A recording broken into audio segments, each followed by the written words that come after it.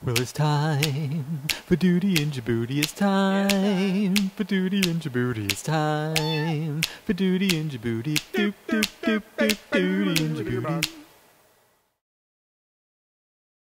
Welcome to Duty in Djibouti. I'm Staff Sergeant Ashley Sidith with Combined Joint Task Force, Horn of Africa Public Affairs. In this edition, we'll show you service members volunteering at a local school in Djibouti, and also show you medical equipment being transferred from Camp Lemonier's emergency medical facility to a local hospital in Djibouti. With that, let's get on with this week's Duty in Djibouti. Hi, I'm Lieutenant Jason Schechter with Naval Mobile Construction Battalion 3, and here's what's going on in the Horn of Africa. Service members came together to volunteer their time to help clean up a local school in Djibouti. Getting ready to clean up by putting on our safety gloves so we can keep things clean. We've got our bags and ready to help out. Volunteers picked up trash to make the children's play area clean and safe. Sense of accomplishment, helping out the locals and making sure they have a safe, clean environment. But trash was not the only thing collected. These are just things that people send. Crackers, noodles, beans, things like beans. Some service members brought toys and food to give to the school's children and teachers. We like to share with our friends, the people of Djibouti, and just like to do something nice. I feel like I did a stellar job. Amazing job. I'm pretty happy with all the bottle caps I picked up. Reporting from Combined Joint Task Force Horn of Africa, I'm Staff Sergeant Ashley Sidith. Service members from Camp Lemonier's Expeditionary Medical Facility, or EMF, transferred 2 anesthesia machines to the Peltier General Hospital. The EMF upgraded their anesthesia capabilities, which left 2 machines as excess equipment on camp. The machines were given to help enhance Djiboutian medical care. These anesthesia machines increase their capacity and increase safety to provide surgical care to the individuals here. It also kind of helps us practice modern anesthesia coming here routinely.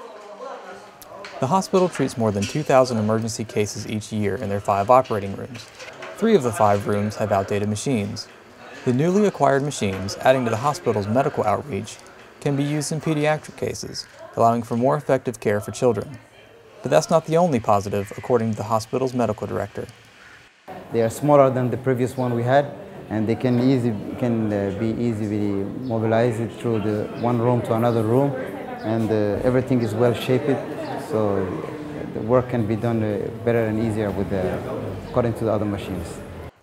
Reporting from Combined Joint Task Force Horn of Africa, I'm Petty Officer Jeremy Brandt. You know what's bugging me? What is it? Mosquitoes.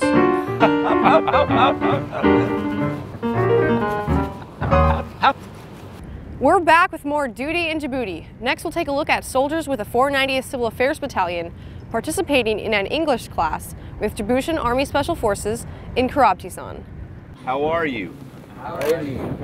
Soldiers from Civil Affairs Team 4902 of the 490th Civil Affairs Battalion conducted a conversational English class with members of the Djiboutian Army Special Forces in the remote town of Karabtisan.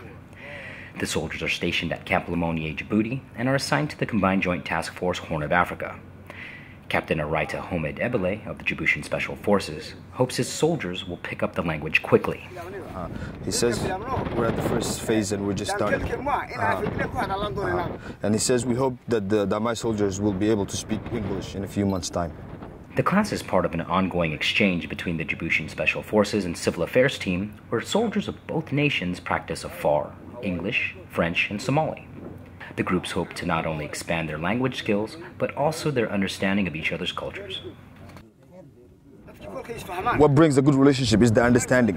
When we saw Sergeant First Class Iskali and his team, when we saw the relationship that they had conducted with the population of Karabtisan, we've enjoyed that very much, to a point that it came to the military. And once we got to know each other, it was very, very comfortable after that. Sergeant First Class Timothy Scally, NCOIC of Civil Affairs Team 4902, says strengthening the relationship is the most important aspect of their mission. Well, they are our allies, and we want to strengthen those bonds. It's a very important thing that we're here working together. our projects very significant to build a lasting relationship with these soldiers and their families and people. Reporting from the Combined Joint Task Force Horn of Africa, I'm Senior Airman Jonathan Garcia. I'm good. I'm good. Excellent. Okay. That's it for this week's edition of Duty in Djibouti. We hope to see you next week. Until then, stay alert, stay hydrated, and keep taking your malaria pills. For Combined Joint Task Force Horn of Africa Public Affairs, I'm Staff Sergeant Ashley Sididith. Derp, derp, derp, derp, derp, derp, derp.